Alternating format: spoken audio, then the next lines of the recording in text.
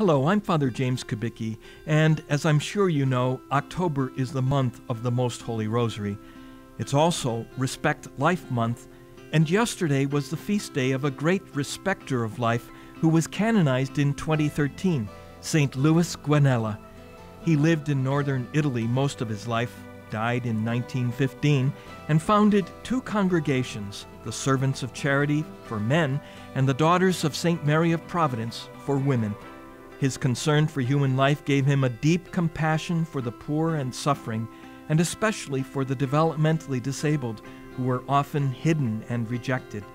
One day, when he was playing cards with a resident at one of his congregation's homes for the disabled, a bishop appeared asking to see him. When the bishop was told he would have to wait to see Father Guanella, he responded, "Can't he suspend the game for a little while, since that man understands so little?" The bishop was told, "Exactly. The good child would never understand if Father Guanella treated another person as more important.